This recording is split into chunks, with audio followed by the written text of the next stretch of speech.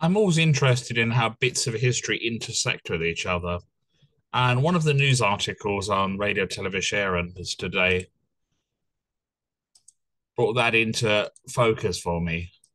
No, not that bit about hard drive. That's just me looking for an external hard drive. Um, Basically, you had Simon Harris here, who's a new Taoiseach, in a back and forth with Isaac Herzog from Israel.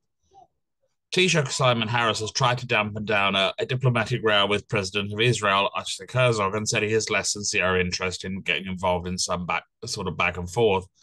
This relates to the idea that Ireland may soon recognize Palestine as a state. But what was of more interest to me was that most people don't realize the connections between Isaac Herzog himself and Ireland. This is Shame Herzog, who was Isaac Herzog's father. Now, I'll read a bit of his biography out in a minute, but I'm more interested in this bit further down. Shame Herzog was born on Clifton Park Avenue in Belfast as the son of Rabbi Yitzhak Herzog, who was Chief Rabbi of Ireland from 1919 to 1937, and later of Mandatory Palestine in the State of Israel. So James Herzog, if he was still alive, of course he's been dead, I think, since some time now, 1997, could quite easily have claimed Irish citizenship with no problem. So for that matter, could Isaac Herzog. He would have no problem writing to the Irish government and pointing out that his father was born in Belfast and that he lived in Dublin for quite a long time. So he'd quite easily have a good case to be an Irish citizen himself. But more interestingly yet is his father and his father's connection to Irish republicanism. This is Yitzhak Herzog, who is sometimes called the Sinn Féin rabbi. He was one of the first chief rabbis, the first chief rabbi of Ireland, in fact, and for around 15 years. He was also the Ashkenazi chief rabbi of the British Mandate of Palestine.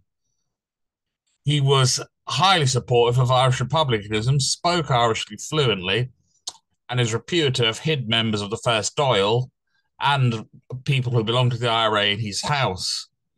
He was so there's kind of an odd sort of strange conflict going on here of two historical families meeting each other, and of an Irishman, Simon Harris, clashing with